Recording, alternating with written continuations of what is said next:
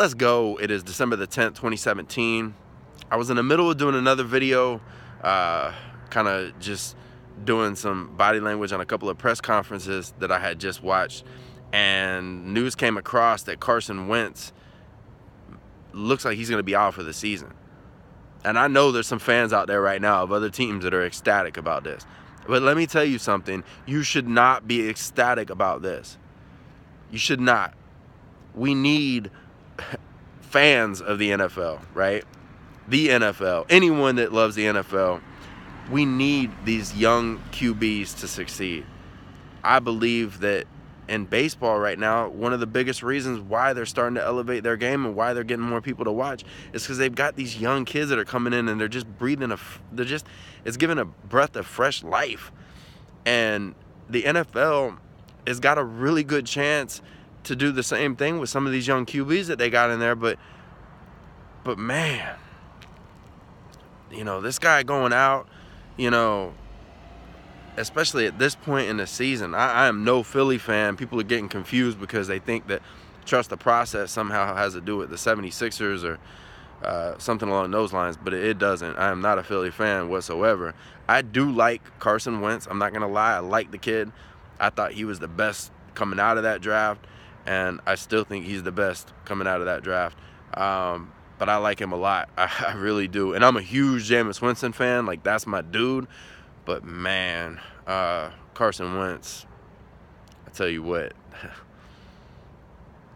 he's a guy I would take. I'm not even going to lie. I like him a lot. Just everything about him, he's unbelievable. But to see him go down right now at this point in the season and as good as he was playing this year, it's heartbreaking. I can only imagine what my Philly fan friends are going to be saying tomorrow at work.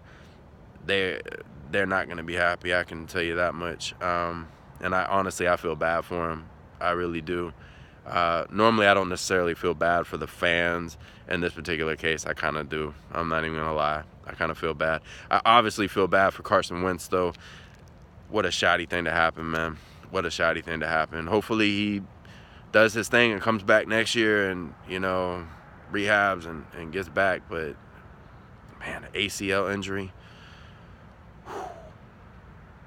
Anyways, nevertheless, my whole point behind the video is that no matter what team you root for, you could be the biggest bitter rival of Philadelphia.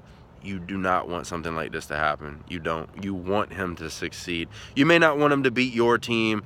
You may not want their team to win the division. You may want to win that division. If you're a Cowboy fan, obviously you don't want to see him, stomp all over your boys. But at the same time, it's good for the NFL to have more competition, to have more young talent, especially at the QB position.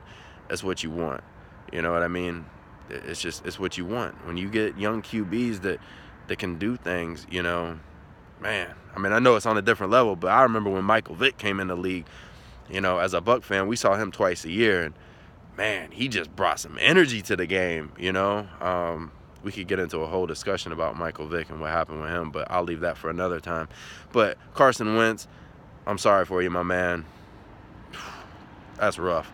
But anyways, we'll see what happens the rest of this year with the NFL, though, man. It's heartbreaking. Anyways, that's about all I got to say to this. But if you're out there and you're happy that this kid got hurt, you're twisted, and you're not a true fan of the NFL because you don't want something like that to happen.